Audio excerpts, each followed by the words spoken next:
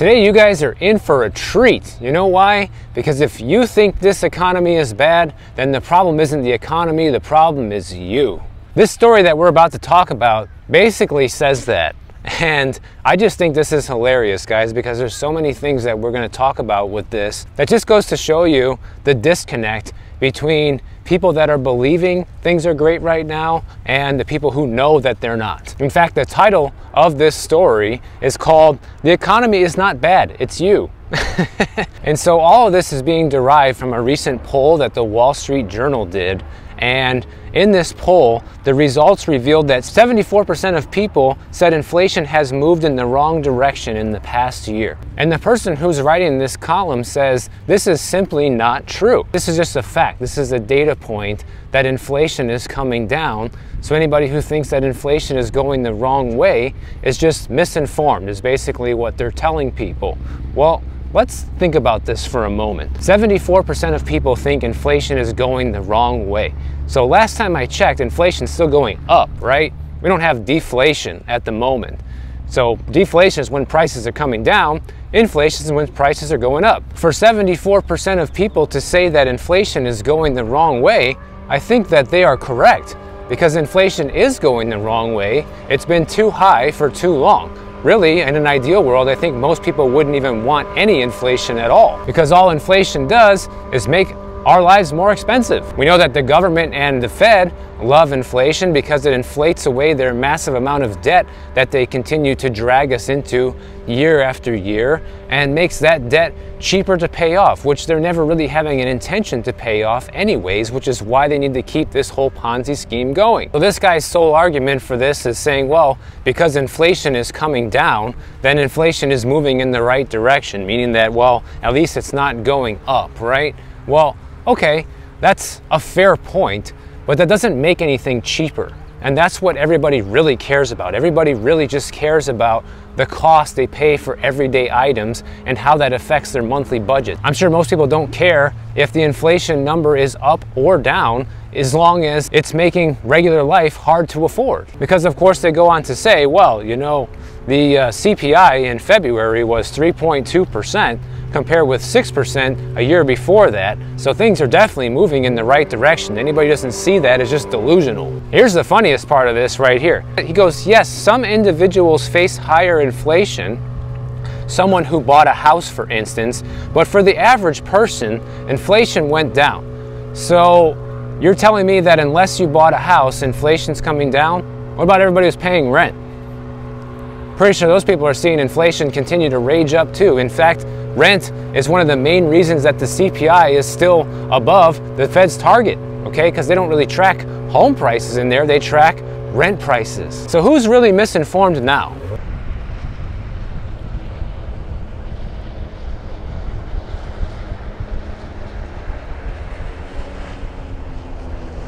So here's an interesting chart. This chart says, has the economy or your state's economy gotten better or worse in the last 2 years? And the graph shows the net share of people answering better. So in all these different states, the highest one was Arizona, where probably about 30% of people said that it's better than it was 2 years ago.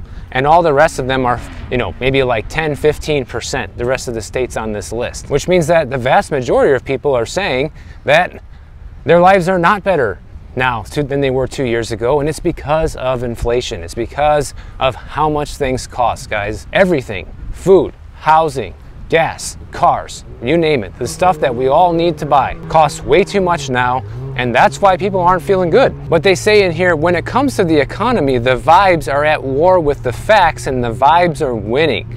And of course, they say this is bad news for President Biden. We're not going to get into any of that stuff. But they go on to say that the vibe seems symptomatic of a broader pessimism disconnected from the data. They say that people sometimes conflate inflation with the level of prices and believe inflation is getting worse because the price level keeps going up.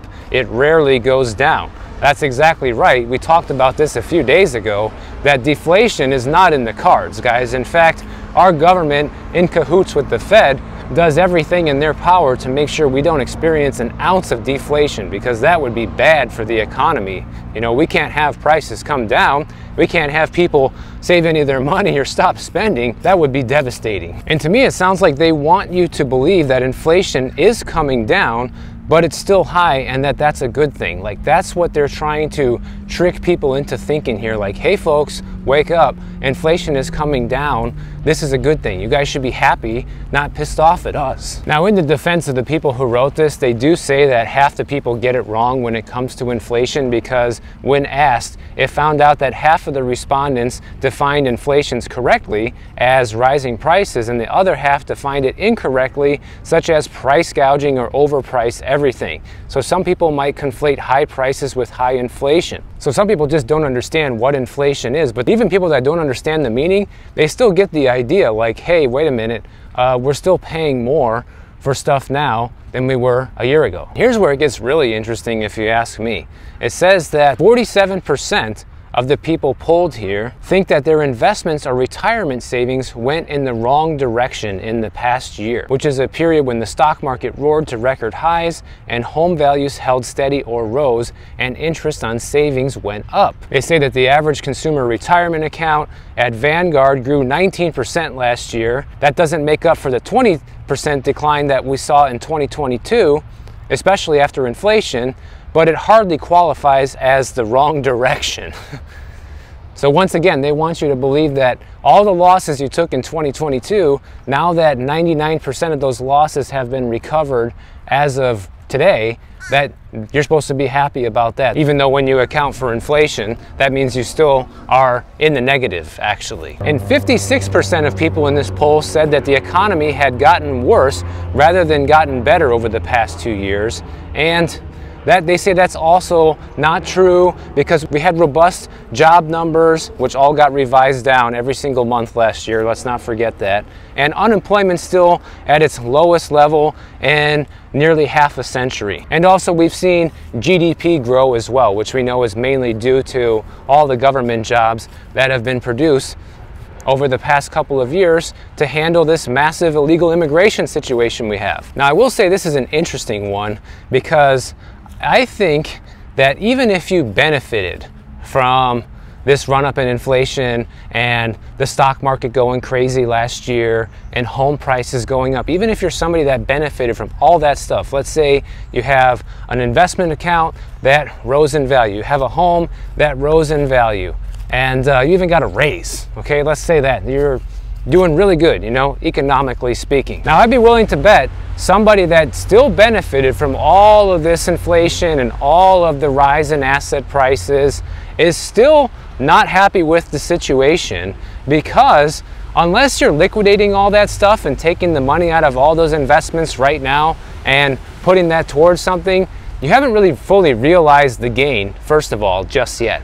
So that's the first thing. The other thing is, even if you did liquidate everything to realize the gains, the money doesn't go as far as it used to. Okay, so it's harder to be happy about it, because now you need all that extra money, you need all those extra winnings from this casino economy in order to just make up for all the lost purchasing power that we've seen due to inflation. You know, this whole situation reminds me of a lot when I was a kid. I always think about the McDonald's game that they had, the Monopoly game, where you could win $1 million, you know?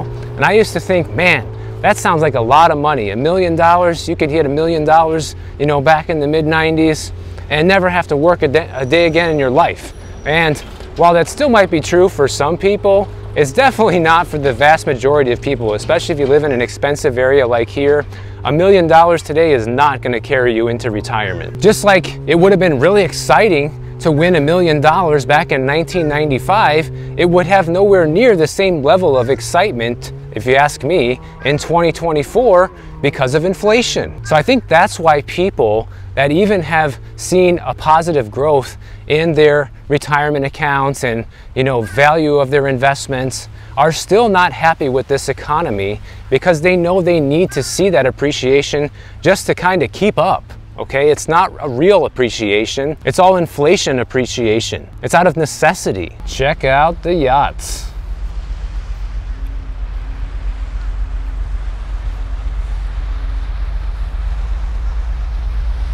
can feel the rumble of that thing from here. Now here's one of the most interesting phenomenons of this poll data. Even though most people say that the overall economy is bad, when they rate their own state's economy, they say it's much better. It's also similar to how when people ask how Congress is doing, they say it's not doing good, and then whenever they ask about their own state's representatives, they give them a much higher mark, thinking that they're doing better. And I kind of noticed this bias in my comments as well. I always see people that hate the president and think he's doing a terrible job and all of this, and I'm not gonna get into all of that, but it proves this point that a lot of people think, well, you know, if Biden's not president anymore and somebody else gets elected like Trump, that things are going to turn around and be so much better tomorrow, which is not really going to be the case, guys. We printed $6 trillion, and whoever's president next is not going to be able to rectify that. And we all know that none of these politicians are willing to accept deflation, so nobody has the goal of making prices come down either. Really, no matter who gets elected, we're going to be in the same boat when it comes to the cost of living, if you ask me. Of course, you may have your other reasons to change who you want to be in charge of our country, but when it just comes to the cost of living alone, I don't think anybody who's next up in the seat is going to be able to do much about that, unless they're willing to make sure we see some deflation. Oh, but it gets better, guys. They say all of this suggests that the bad vibes about inflation and the economy are interlaced with a deeper pessimism about the country, which is called referred pain. Basically what this means is that inflation evokes broader feelings of injustice, so people tend to believe that prices rise faster than wages and that companies raise prices because they can, but don't raise wages because they don't have to, and that the rich always do better with inflation. And they even go on to say here that those things are true at times, but not over long periods of time. Like, okay, that's always true, guys. It's always true that inflation is robbing you blind, because that's basically the definition of inflation, reducing your purchasing power. It's a tax that we never voted for. And of course, companies are always trying to get away with paying their employees the least amount possible while profiting the most amount possible. That's always true as well.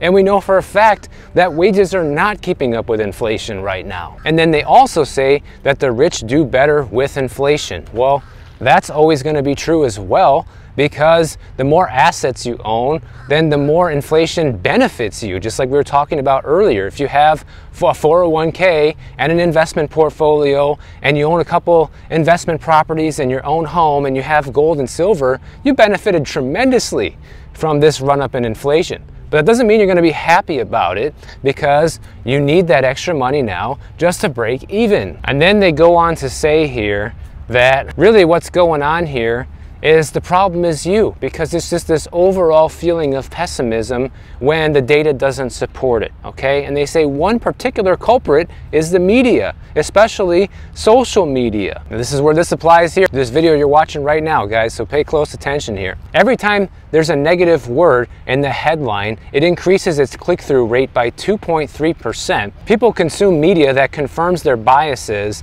and media, especially social media, with its finely tuned algorithms, tend to give consumers what they want. The media and the public are negative for the same reason. They are worried about the country, and it will take more than lower inflation to change that. So here's what you're supposed to do instead, guys. You're supposed to stop looking at the truth. You're supposed to stop looking at people being evicted. You're supposed to stop looking at people not being able to afford to pay their bills, and only look at the good news stories from now on. Go look at the stories that talk about how much inflation is coming down and how this is the greatest economy in the world right now, because you're seeing a lot of those at the moment. Because after all, if you read enough lies, you're going to start believing it. So that's what they want you to do instead. Just start telling yourself it's going to be okay, even though you can barely afford the rent, even though you're being kicked out of your rental and your rent is going to almost double when you find the next place. But don't worry about that. Never mind how you're going to afford that, because this is the greatest economy ever.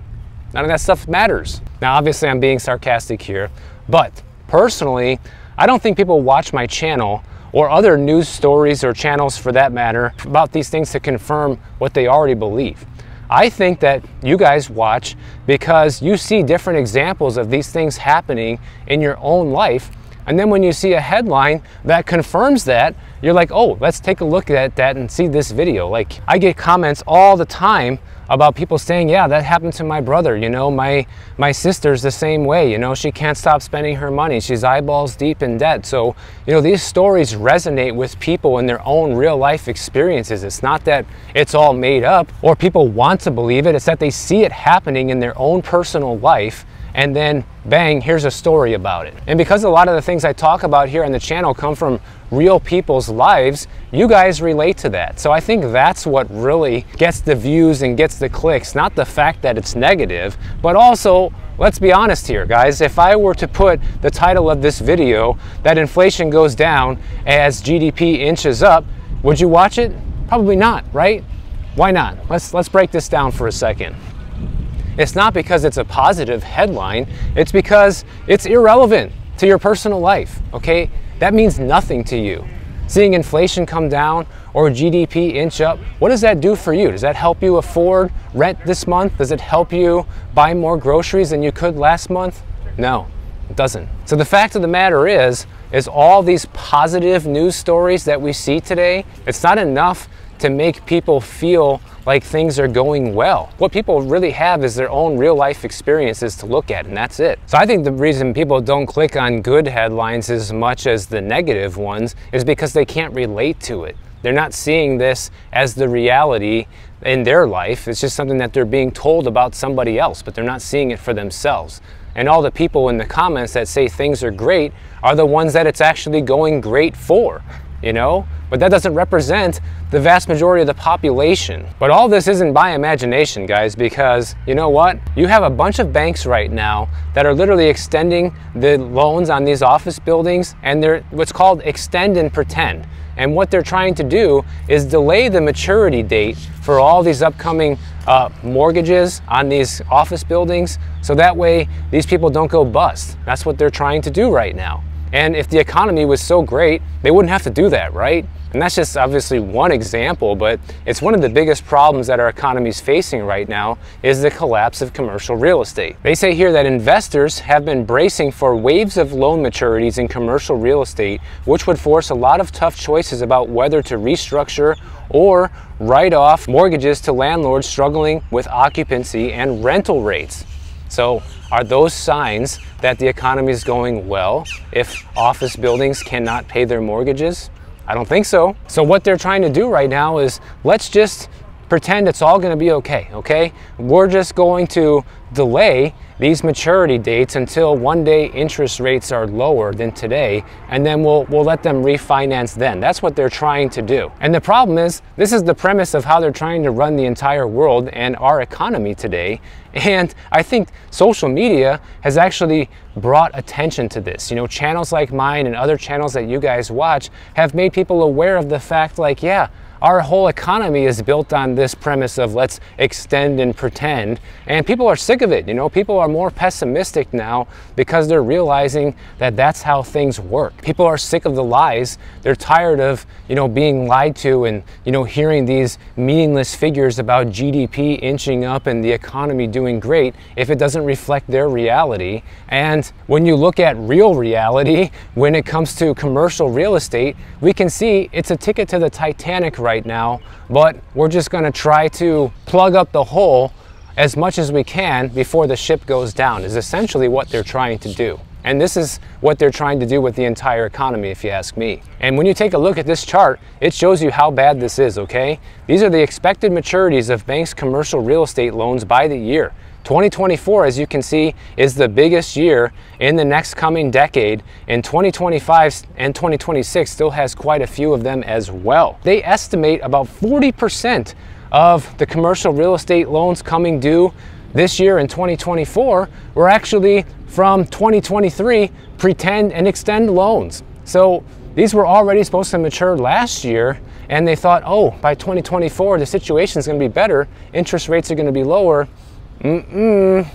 Not the case. And we know that offices and commercial real estate is in trouble in general, guys. I saw a separate story today talking about how office space now is basically at all-time highs when it comes to vacancies, and they're at vacancy levels we haven't seen since the 2008 great financial crisis. So that's a sign things are going well. So then they go on to say, as unsatisfying as it might be, pushing out maturities can be the right answer. For one, interest rates are set to fall, that's what they said about this year, which may bring some relief for landlords struggling to raise rents sufficiently to pay for mortgages at today's high rates. I mean, how is anybody supposed to trust this system, guys, when every single time there's just the slightest problem that comes up, that our government, the Fed, and the banks all work in cahoots to come in and bail out a sector of the economy that they deem worthy of a bailout? Because the fact of the matter is, if things were going as well as we're continually being told, like we started off with in this video, then we wouldn't see situations like this. We wouldn't have to see extend and pretend with commercial real estate. We wouldn't have to see all of the forbearances and moratoriums on evictions and all of this during the pandemic if things were really going great. We wouldn't be seeing credit card debt ballooning to all-time highs, literally month by month right now, and people not being able to pay their bills. None of that stuff would be happening if this economy actually was good. Also, all these companies that are struggling with commercial real estate, if things were going great, would be so flush with cash that even though it costs more for them to refinance, it would be no big deal because, hey, they're raking in the dough. We can afford it, but they can't. So stop being so negative about everything being negative, okay? Try to see the bright side of everybody going broke, guys. There's benefits to this, especially if you're one of the rich ones, you have money, you're gonna be able to take advantage of this. Come on, capitalism. Hurrah. So I don't know, guys. Let me know why you watch my channel. Let me know why you think the negative headlines are more catchy. Is it because it confirms your biases, or is it because it's just what you see happening all around you? Let me know. So if you guys enjoyed this video, make sure you subscribe to the channel, and if you don't want to wait for my next video to come out, check out this one on the screen right over here, and I'll see you in the next one.